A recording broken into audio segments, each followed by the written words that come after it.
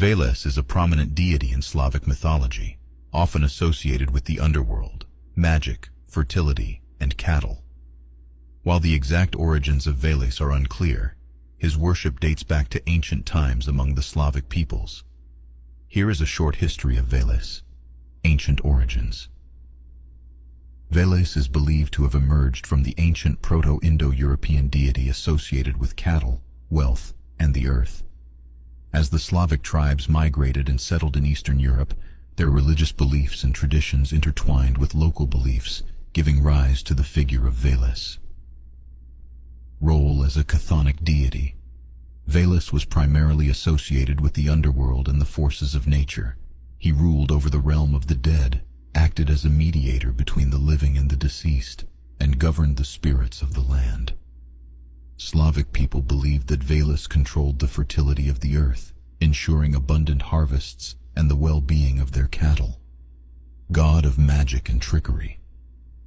Veles was considered a deity of magic, often associated with shape-shifting and trickery.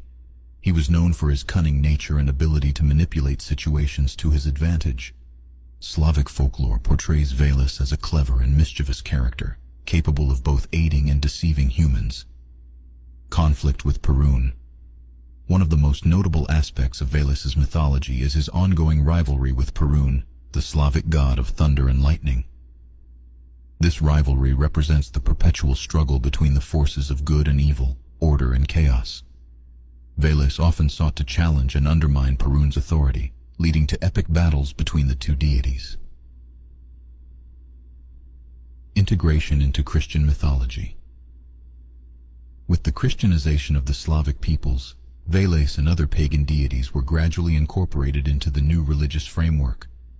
Veles was often equated with negative entities like demons or the devil by Christian authorities, as they sought to suppress the old pagan beliefs.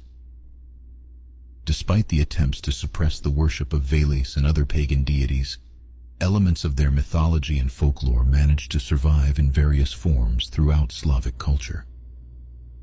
Today, Veles continues to be remembered in Slavic folklore, as well as in modern Slavic neo-pagan and revivalist movements that seek to reconnect with pre-Christian traditions.